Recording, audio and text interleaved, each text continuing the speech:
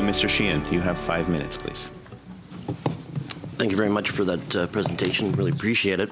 My first question is around, well, I'm from Sault Ste. Marie, and we have two large First Nations in the area, Garden River, Batchewana, and then we have urban and non-urban Indigenous people in Métis.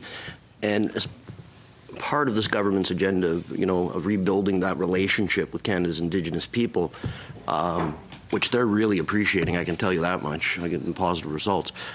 Their question to me is, what is there, and they want to do stuff around tourism. What exactly does this government have for Aboriginal tourism? So it's actually an exciting time. Keith Henry is the head of ATAC, the Aboriginal Tourism Association of Canada. ATAC is working really closely with Destination Canada for the first time. It's a relationship to ensure that we are working hand in hand, because we recognize that there are huge opportunities there. In the budget, Budget 2017 provided $8.6 million to the Aboriginal, to INAC, which will end up being about growing tourism. The tourism vision that we came out with really focuses on marketing, access, and product, exactly in response to the constructive feedback we were receiving.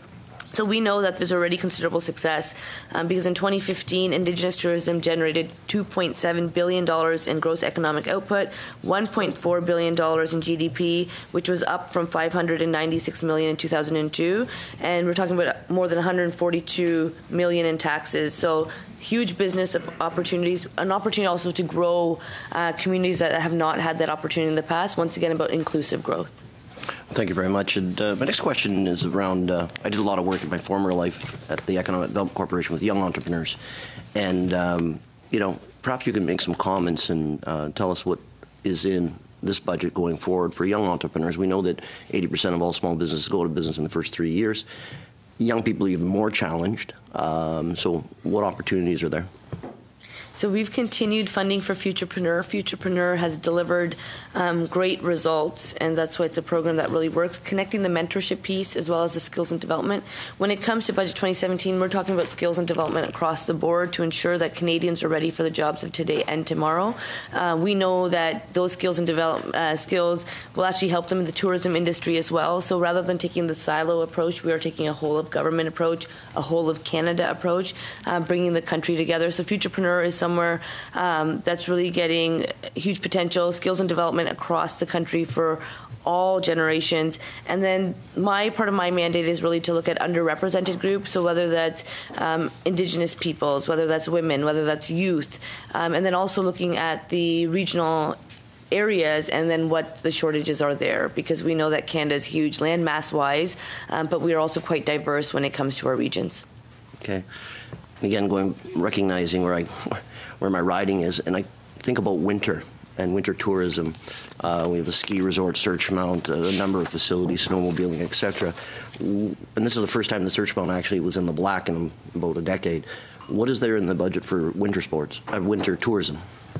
So Canada's new tourism vision promotes winter tourism through two avenues: investing in our regionally diverse tourism offerings through our regional economic development agencies, which support tourism by investing in local tourism businesses, products, and experiences, including winter tourism, and promoting our national parks, many of which offer unique winter experiences in winter months, including cross-country skiing, snowshoeing, hiking, and more. So something we're noticing when it even comes to the jobs gap shortage is that it's quite a seasonal industry with the potential to actually be year-round. So one of the greatest things that Canada has to offer, unlike any other country, is 4 distinct seasons.